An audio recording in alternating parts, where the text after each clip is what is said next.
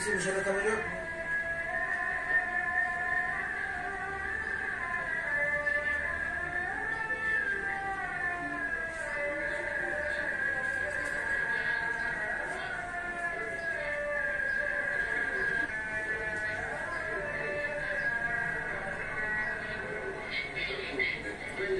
Geçerli mi?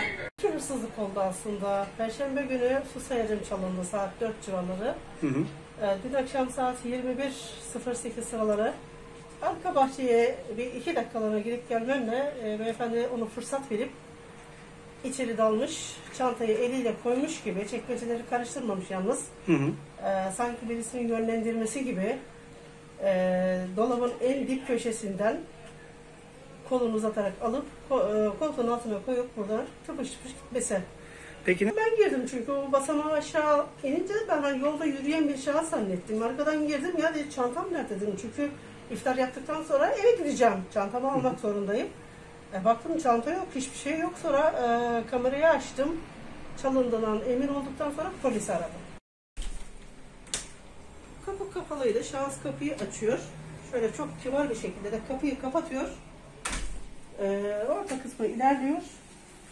Şuraya kadar geliyor. Tabii ki arkasına bir kere bakıyor. Şöyle geliyor, bakınıyor. Şurada çekmece var, şurada çekmece var, dolap var. Hiçbirini açmıyor, kontrol etmiyor. Sadece gözü burada. Çünkü çantanın burada olduğunu biliyor. Şahıs uzun boylu olmasına rağmen eğilip görme imkanı yok. Evet. Fakat şöyle hafif böyle bir eğilmesiyle kolunu uzatıp çantayı alıyor. İlk önce bu koltuğuna, sonra olmuyor. Bu koltuğunu alıyor. Şurada duraklıyor. Kamera çok net bir şekilde çekiyor. Buradan sıkıştırarak buradan çıkıp gidiyor. Kapıyı tekrar açıp çıkıyor.